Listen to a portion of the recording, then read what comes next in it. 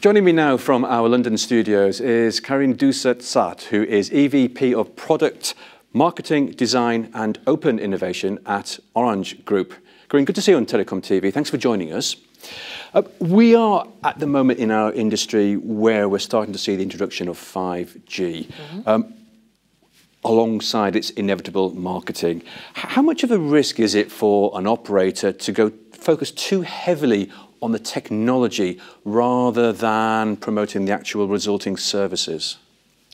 I think so thank you for your question. I think, so Orange has never been really focused on technology. I mean, along the years, and it's been, the launch of 3G and then 4G, we've really tried as much as we could to focus on the services.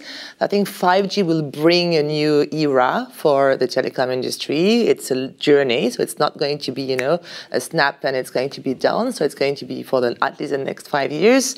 And I think my group is really focused right now on designing and understanding how we can make our customer discover the technology without having to really focus on the technology. So I think as much as we could, this is what we're going to do. And I think it's for the benefit of the customer, obviously, to kind of, be transparent in terms of the technology and really focused on services. So you're spot on your question. Now, Orange doesn't just have cellular networks, it also has fixed broadband networks. How does that shape your thinking and your work? Do you have to regard them both together in a converged state of operation, or do you look at a certain set for mobile, a certain set for fixed? Sure, it's an excellent question. So first of all, Orange is present in 28 countries, so it really depends on the geographies. We're very much present in Africa and in Europe. In Africa, obviously, the fiber is not there, or it's very limited presence of fiber. So if you put Africa on the side, then if you focus on Europe, yes, definitely. Convergence has been, and for a long time now, a strategy from, maybe more than 10 years ago in Europe. And as we've said sometimes, it's a bit of the jewels of the crown for us. So we're very happy because we've got customers that are more loyal when they are converged customers, meaning having a mobile and a home connectivity. And it's also something that we've been rolling out from France to other countries where we operate.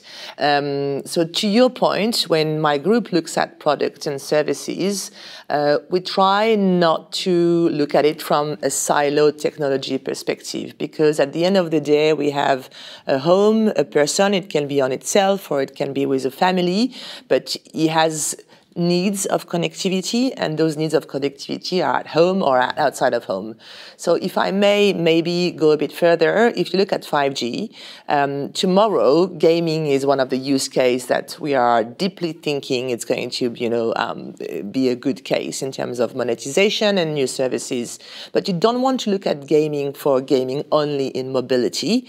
You would like to think about that you have a gaming service that works on fiber, on the cloud, and then you can take that service outside of home with the 5G.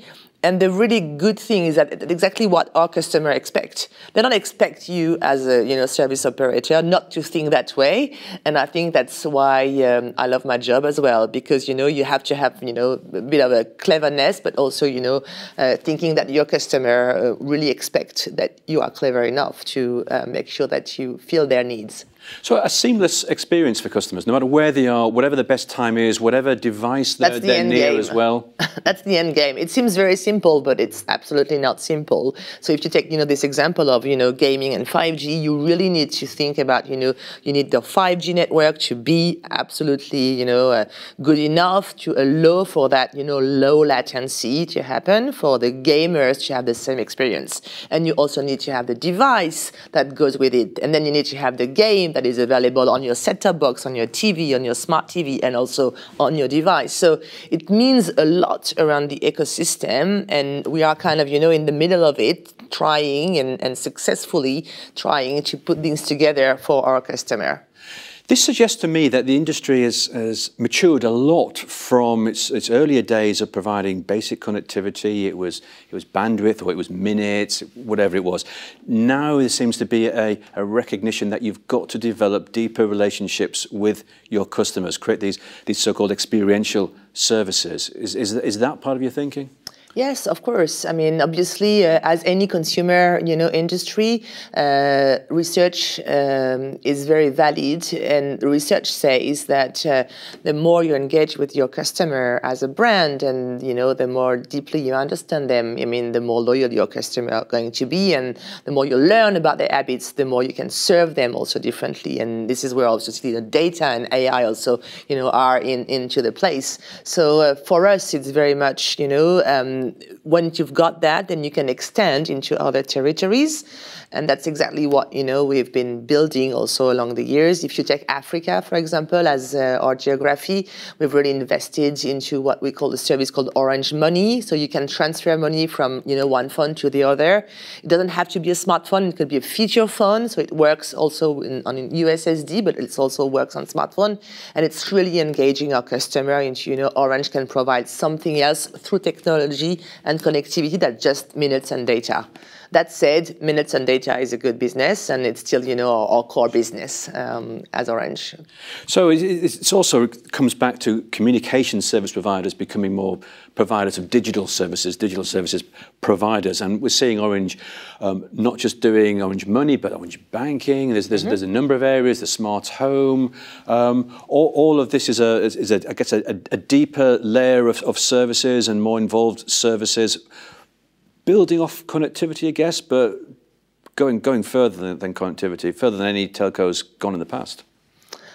Well, it's hard to obviously tell if it's further than any telco, but for sure, I mean, it's one of our key strategic pillars to really develop, new growth territories and building up the stack in terms of, adding up from connectivity to service layer is what we do for B2C, but also for B2B. If you look at a growth territory, which is Orange Business Services, we're really much into, and 5G is an excellent, use case for that.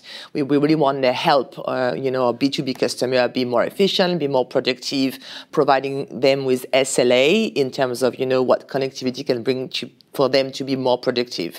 And so we've got this example, the Port of Antwerp, whereby, we've developed, and we're really testing, 5G, at scale within this mini environment, because we really think that, that beyond connectivity will really help companies to, drive more efficiency in their own business.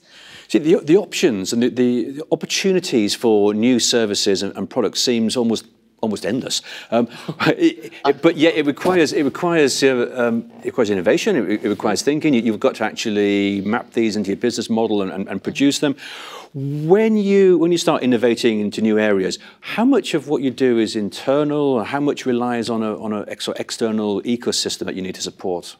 Of course. So, well, I think there are so many answers to that question. It obviously depends on which product and which service we look at. Again, if I take 5G, we've launched 5G Challenge that will come to an end at the VivaTech. VivaTech is the big event in June in Paris around technology and startups. So we want to get, the ecosystem moving into the right direction. And so if I take, again, 5G as an example, this is an excellent case in point, because we need the ecosystem to really feed to feed the industry with new services, and we need to, it's like we need to start with something, and then we think that there will be more and more coming, but that's really how we work. It's also fair to say that 10 years ago API did not exist, so we're trying also with our API and Orange developer, website, etc. We're trying to hook up as many developers through our system so that, services can be developed also on top of the connectivity. So that's something also that is quite, I think, not new, but fairly new. So yes, definitely we're not alone, and we need to be surrounded and supported by an ecosystem, and partnership is something that we're really keen on. And is it important to focus all your activities around the Orange brand, or are you happy to work with other partners and sort of subjugate your brand somewhat?